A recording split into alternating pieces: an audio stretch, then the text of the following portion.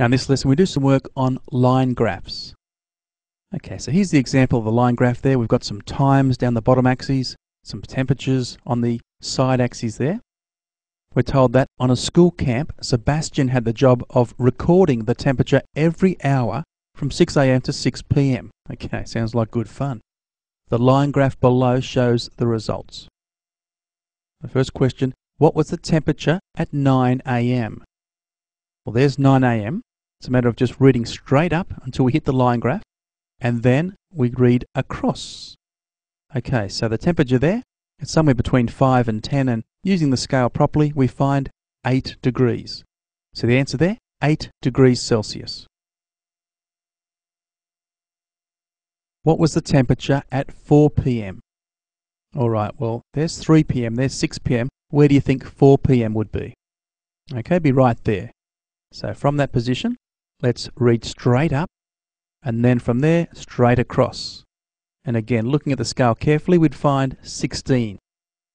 So the answer then, 16 degrees Celsius.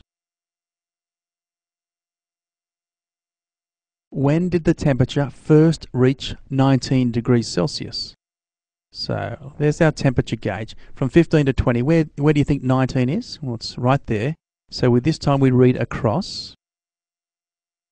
And we're after the first time it reached 19. So that's the first time we hit the graph.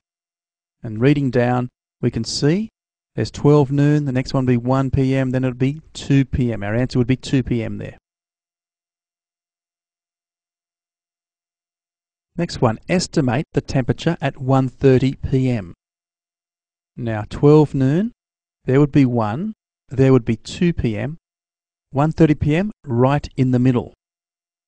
Okay, now we're estimating this time because we didn't measure it, okay? Sebastian didn't measure exactly at 1:30, but we can estimate using the graph. So we read straight up, then straight across, and from our scale we can see 17. So the estimate then is 17 degrees Celsius. Find the difference between the highest and lowest recorded temperatures. Okay, this is known as the range, the difference between the highest and lowest. Well, let's consider the highest. There's our high point. We read across, we can see it's 20 degrees. Okay, that's marking 20 on the graph there. The lowest recorded temperature, well, that's our lowest point. And again, reading across, we see 4 degrees. Okay, find the difference. Okay, what's the difference between 20 and 4? We do the subtraction. 20 minus 4 is 16. So the range, the difference, is 16 degrees Celsius.